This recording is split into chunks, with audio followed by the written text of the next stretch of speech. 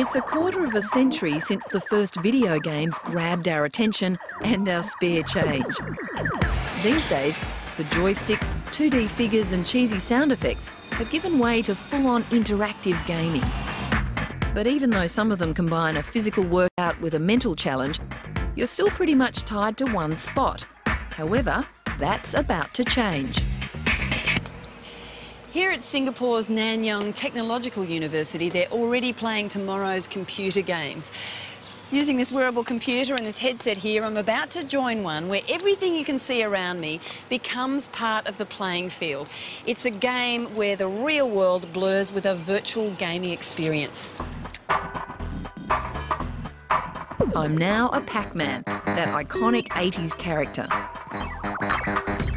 The aim of the original game was to navigate your Pac-Man around a simple maze, eating cookies along the way. At the same time, you had to avoid being munched by a purple ghost.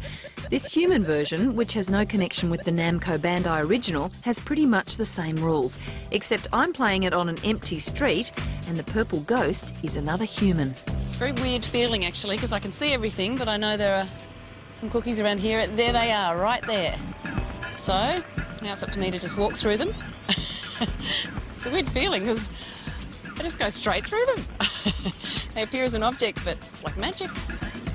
Put my hand through them. Whoa, there's another one. You're right where the balls are. In fact, they're lining up all the way down this street. It's fantastic. I'm on a roll here. It's all thanks to what its inventor, Professor Adrian Chiok, calls augmented reality. Well, in augmented reality, we see the physical environment, and on top of that, we see virtual objects. For example, in the human Pac-Man game, the player can see, virtual cookies and other types of information. They're walking around, playing the game, physically using their body. Did I catch up?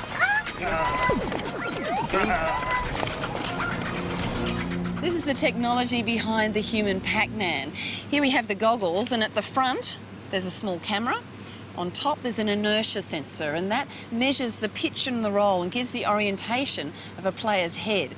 And there's a heads-up display, and this is connected back to the backpack. Now, I know it's a bit bulky and heavy for now, but remember this is a prototype, and in the future it will be miniaturised. But let's have a look inside. There's a laptop computer and a GPS tracking system.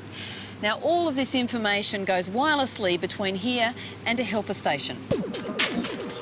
And that helper has a virtual role to play in the game.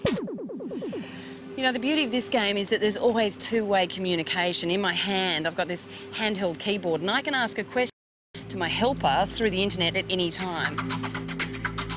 The player's message appears on the helper's screen.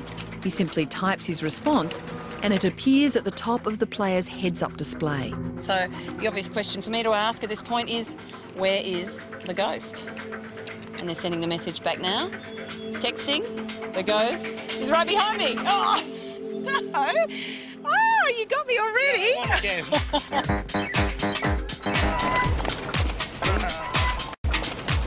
Human Pac-Man is more than just a game. The project was sponsored by Singapore's Defence Agency, and the technology could be developed as a guidance aid for soldiers or give commanders in the field a real-time view of the battlefield.